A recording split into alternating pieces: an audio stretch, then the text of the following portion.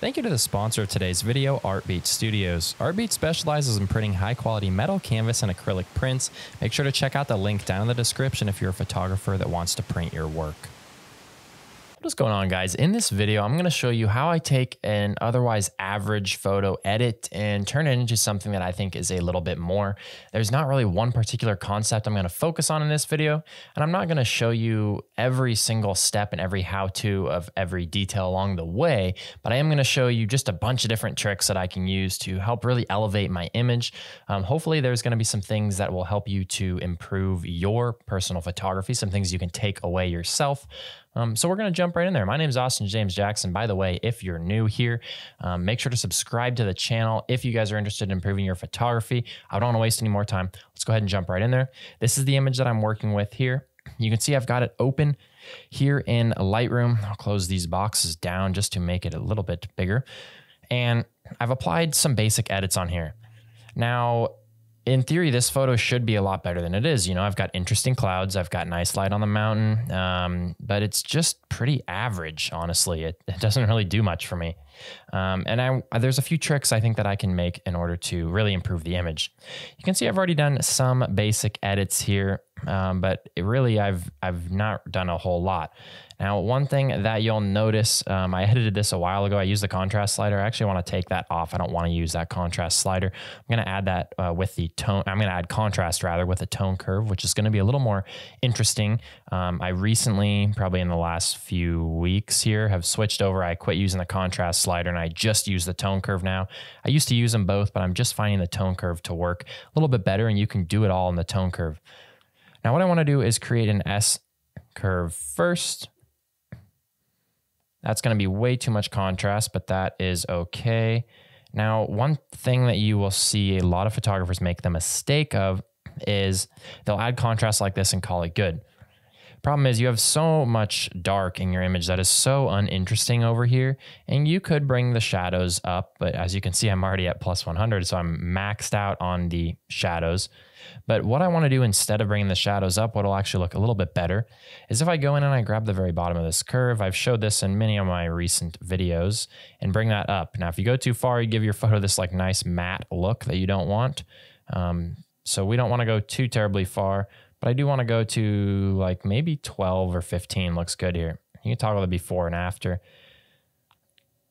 Now we're in the right ballpark. I think that's looking pretty good. Now, this particular photo is a focus stack. I'll briefly show you how I go about doing that. The reason why I know that is when I zoom in, I've got a sharp mountain here, but I have a blurry foreground, which is kind of boring. And you can see in this photo here, we've got a sharp foreground.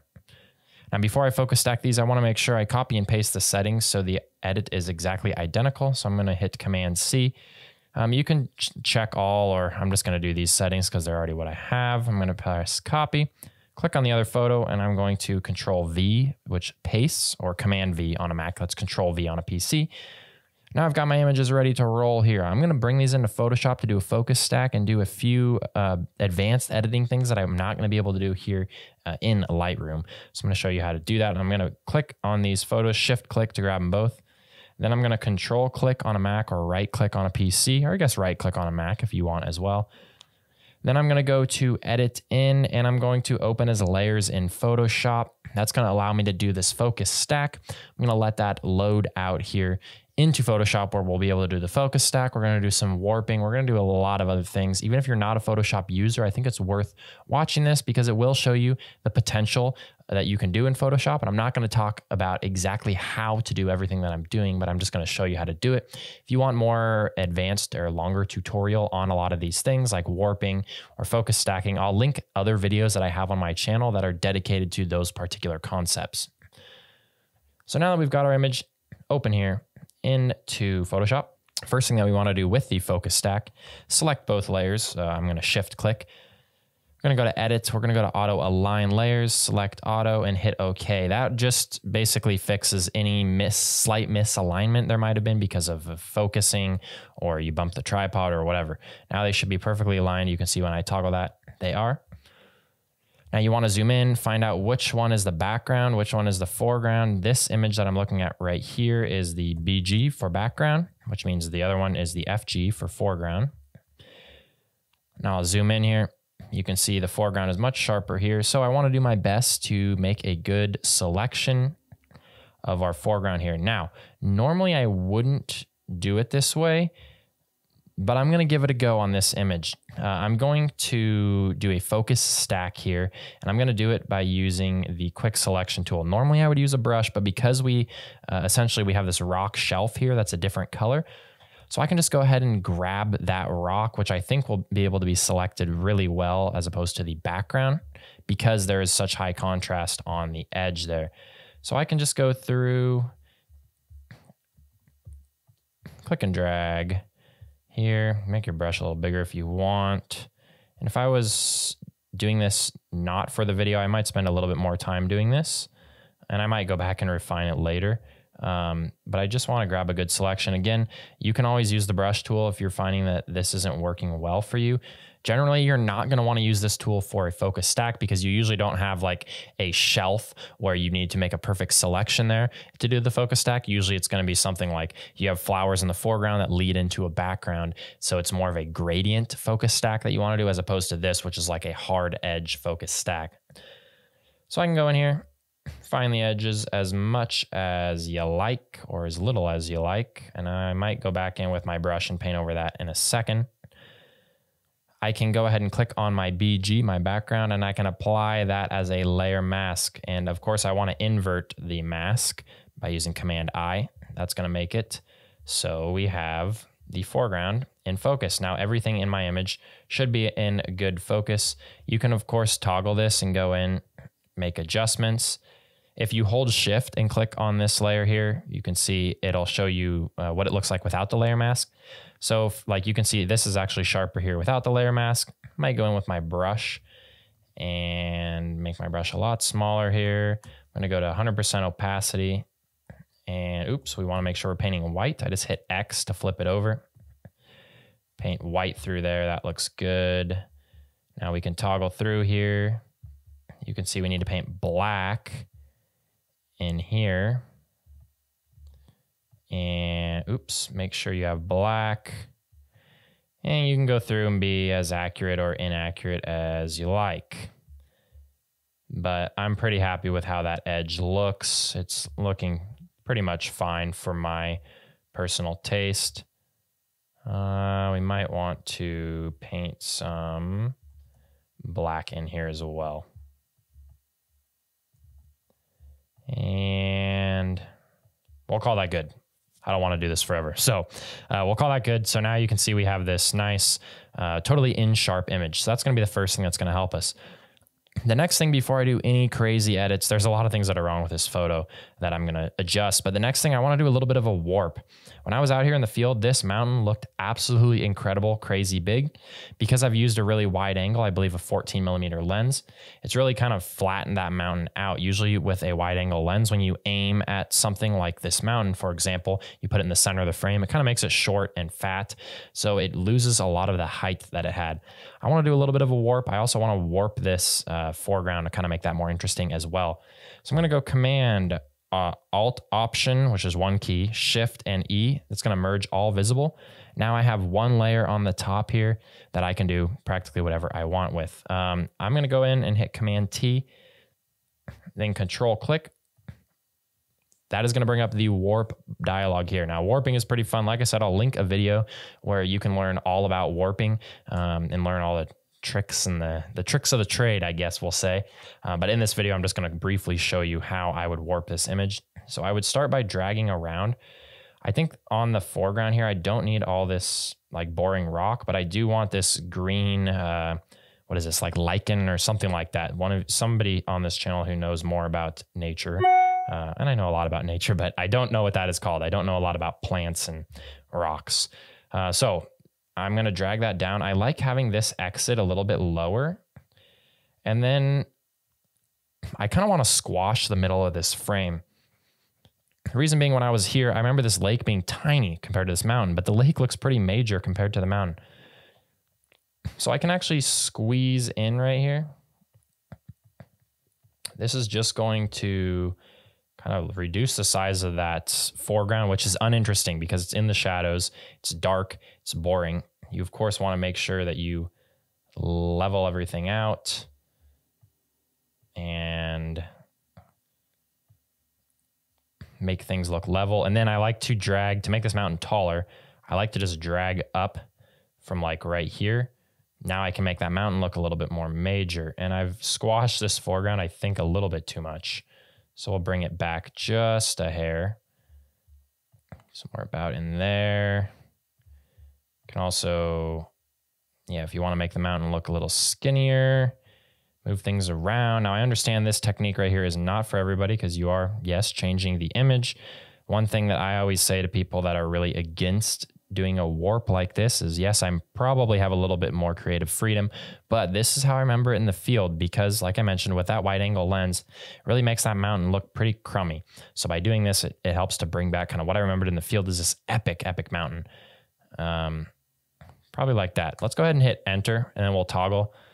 See what that does. I always toggle everything, always toggle. There's no reason not to toggle, just to see the before and after. So before and after, I'll zoom in here. There's after, before, after, before, after. So we made the mountain substantially more impressive in my opinion. And I'm pretty happy with that. We've also kind of made the clouds a little bit more, I don't even know the word for it, but there's more clouds in the image. They're larger. So it looks nice. Now that's looking pretty good. So the other thing that I really don't like about this image is you'll notice the difference in color between the mountain here and the sunlight catching over here. That should all be the same color. It's all the same sunlight hitting all the same kind of rock. I don't know why it's a different color, but it is. Maybe it was being diffused by a cloud or whatever. I want to fix that. And it's actually not too bad to fix. And you can check to see if it's the same color by hitting I, bringing up your eyedropper tool. Bring up the color picker so you can see it as you go through. You'll notice as I click here, we're hovering between, we're pretty much right on orange as I click and drag around here. And I'm clicking and dragging and it's adjusting the color there. If I drag over here, you can see we're a bit more yellow in most spots. Like up here is substantially more yellow. So we need to make this color more red or make this color more yellow. I think I want to make this one more red, which is really easy to do. You're going to go ahead and create a new hue saturation here. I'm going to go down to reds. You can also, once you select a color, click the eyedropper and select this color, just like that. Now we can drag this over. I'm going to drag it towards red. Obviously, you can go way too far with this. You can turn your photo into avatar if you want, whatever you want to do here. I just want to do it just a hair. Maybe like 10 points, which is too much, but I'm going to work this in now. So what I'm going to do is hit Command I to inverse that layer. I'm going to go in with my brush tool, change it to white. I'm going to drop the opacity to 15%, let's say about 15%. Make sure your feather is at 0 or hardness is 0, which makes the feather 100. Then you can go in and start painting this effect in. You can see it works in pretty quickly. Maybe even just like that. And you can also go in, one thing I feel like is that the lightness needs to be decreased because it's way brighter. So maybe I'll bring that lightness down. And maybe I'll adjust the hue just slightly more.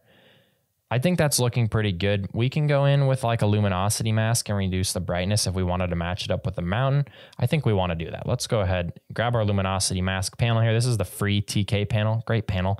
If you don't have a luminosity mask panel or don't know how to use it, I'll link a video for that.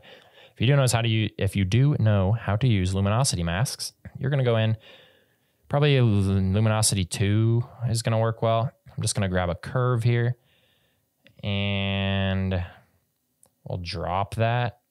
And at the same time, we need to also drop the saturation. Now, we don't want that luminosity mask to affect the whole image. We'll go ahead and throw a folder on that or a group. Then I can put it inside the group and create a layer mask. Now I can just paint. I'm going to go with 100% opacity here. I hit 0 on the keyboard. I'm just going to paint that in. Oh, I'm sorry. You're going to inverse, Command I to inverse.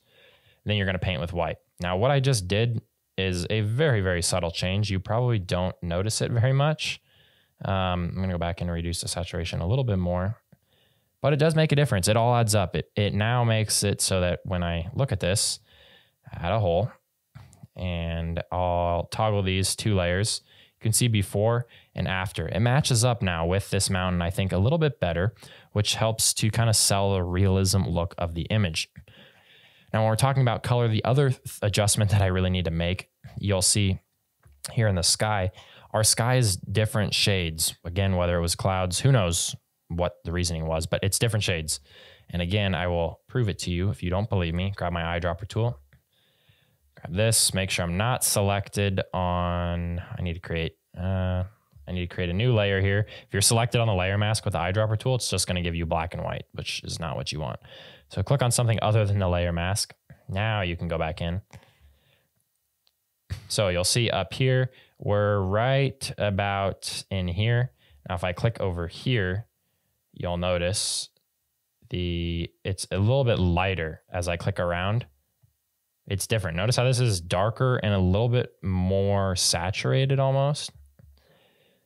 And this is lighter. Now, of course, the sunlight is coming from over here, so it matches up a little well. But like you can see here, this is a deeper blue than this as you watch this bar right here. So it is a different color. Again, let's fix it. We're going to do the same exact thing. Super easy. Hue saturation. Really, the hardest part about fixing this is just being able to have the eye to see that it needs to be fixed. We'll go in, we'll grab the cyans, and we're probably just going to use the color sample again. You can't, when you're on the master here, your color sample will be grayed out. You have to select a color first, but I could select like yellows and then use the color picker tool. And I can select up here and it'll change it to blues. So that's not a big deal. Essentially, figure out what color of the sky, what color you want the sky to be. I like this color in the middle, so I want to match everything to the middle. First thing, I want to match this little top right third because that one is a little bit too cyan. So I'm just going to drag it over a little bit. Somewhere about in there looks good. I'm going to Command I to invert that mask. Then I'm going to go in and I'm going to paint with a white over this area here. Now, I probably don't want 100% because as you can see, it works in too quickly. So we'll go Command Z. Why don't we drop this down to 20% here, and then we can start clicking and working it in. And when you notice that nothing is happening, it's because you are on black. Flip it over to white. Now you'll notice it's starting to happen. You'll notice once you start working it in too much, like in here, it's getting a little too like purpley. So I'll just go in, flip to the black brush, and then I'll just click through there again. I think that's looking a little bit better. Maybe we'll increase the lightness and the saturation just a touch. Again, we just want to match it, make it look about the same. And you can see that's already looking much better. Now, when I toggle this, you can probably see that it does make a difference. We're to teal there, and now we are a little bit better on the blue. That's looking pretty good, and I'm okay with the blue being a little different over here because it does seem to be the same hue. It just is different in lightness, which is totally fine because we have the sunlight is coming from over here. Now, the next thing that I want to do is these clouds are not looking good. I want to help to maybe fix that a little bit. Let's grab a luminosity mask. We'll do a lights 2 selection. We'll grab a curve, and we'll just drag this down. I just want to drag it down a bit. Let's toggle that before and after. I think that's looking decent. And I might want to just go in and paint this effect in. So when you already have a layer mask on a layer, if you want to create another one, you can't just do this and have another one. That doesn't work. You need to create a group, drag this into the group, then you can create the layer mask. So I'm going to hold Alt when I create it, so it creates a totally black layer mask. Then I'm going to flip this to white. Then I'm just going to start painting this in to get some of that color back. I'm still not like super crazy and happy with how the clouds look in here, but I like it a little bit better now. And you can also go in if you wanted to, like, one thing that I might do on this image is do a little mid-tone contrast. I think that'll help the clouds a little bit. And mid-tone contrast is super easy. Some photographers try and make it sound like it's a really difficult technique. Simply just make a mid-tones mask. Like usually, for me, I'm going to go mid-tones too. You'll grab a curve and you'll just create an S curve. Oh, and you're going to drag this out of the group so that it actually applies to everything. Now, when you do this, some areas of your image are going to start to look a little overcooked. But again, that's why you create another group. Drop this in the group. I'm going to Alt and click on the layer mask to create a black layer mask. And then I'm just going to paint this in again. So I liked what it did to the clouds up here. So I'm going to click and bring all that in. If you're finding that you're coloring over the edges, simply just grab the quick selection tool, click and drag right here. Going to grab your brush tool again, grab black, and then go 100% opacity. You can click and keep that out. That'll make sure that edge stays nice and hard, which is what we want. Oops. And I think, yeah, I like what that did up there. Didn't do a lot, but it did a little. It actually made a pretty big difference. Now, I'm starting to get pretty happy with where this image is at. I might just add a quick Orton effect just so I get a little bit more glow on the edge over here. To do an Orton effect, I'm going to go Command, Alt, Option, Shift, and E, merge all visible. We're going to go to Gaussian blur. And honestly, normally on these videos, I like to actually find the filter, go filter, blur. But more often than not, I just go up to help and I type what I'm looking for because it is so much faster than me browsing the menu. That's probably a bad habit, but that's how I do it. And I'll just be honest with you guys, because if you do that, there's no shame. So 50 pixels for the radius for this. We're going to hide that layer. I'm going to grab another luminosity mask. Let's do a lights 2. We're going to click this apply button, which should apply it to the layer here. Now you can see this is our Orton effect. Go to soft light. You can toggle it. One thing that I generally like to do is warm it up and brighten it as well. So you can go ahead, go to exposure, hit the drop down arrow, increase the exposure just a hair. Then we're going to go to color balance. Drop down arrow once again, and we'll warm it up just a little bit. Now you can see before and after. So the Orton effect added a nice little glow on the side there, and I think that's looking pretty good. I might go in now. I want to make one more adjustment to the color of the blues in the image, and to do that, I actually am going to merge all visible again. So Command, Alt, Option, Shift, and E. We're going to go to Filter. We're going to go to Camera Raw Filter. The reason why I'm doing this instead of using the hue saturation is because I want to use this new point color. Actually, I'm going to use the mixer, but I do like the way that the mixer adds luminance to the colors a lot better than the hue saturation adjustment does. And that's essentially what I want to do. I want to add luminance to the blues to brighten them up. That will help my image a lot, I think. Somewhere about in there. We can go to hue and adjust the aquas. You'll notice this is affecting just this area in here, which is the area we fixed, but maybe we didn't fix it quite enough, but we can make up for it right there. I also want to go in, grab the luminance of the oranges, give it a little bit of pop there, decrease the saturation of the oranges just a hair. And I think that's looking pretty good. We could also maybe bring up the luminance of the greens. Yeah, it's not going to do a whole lot. We're actually not going to do that. That's looking pretty good. Now I would go ahead and hit OK. There's two more things that I like to do to all my images. The first one is this pop filter. Command, Alt, Option, Shift, and E to merge a new visible layer. I know there's definitely a lot better non-destructive ways to edit your photos. This is just the quick and easy, quick and dirty way to do it. And I'm going to create a pop filter on this. Now I have an action for this. I have other YouTube videos you can look at to see how this is done. Essentially all this is an unsharp mask, amount 30%, radius 40 pixels, threshold 0. I'm going to go ahead and hit play on that action. That's going to apply it. You'll see this just kind of adds like some micro contrast, which comes in far too strong. You want to make sure you're not creating these like dark edges. So you just reduce this down. Usually I'm at about 30 to 40%. Maybe sometimes lower, just like that. Add a little micro contrast there. And now last but not least, I like to put on my signature custom vignette. So I grab the ellipse selection or circle selector tool, draw a circle on my image. I go to the play button here and I hit vignette. Again, I've got videos on this. I'll link if you want to know how to create this action. Then I'll go in, I want to change this blend mode to soft light here. I've got the darken layer on soft light, the lighten one on overlay. I like to mess with the darken layer first. So I hit Command T, I drag out from the edges, and then I go Control click and I warp.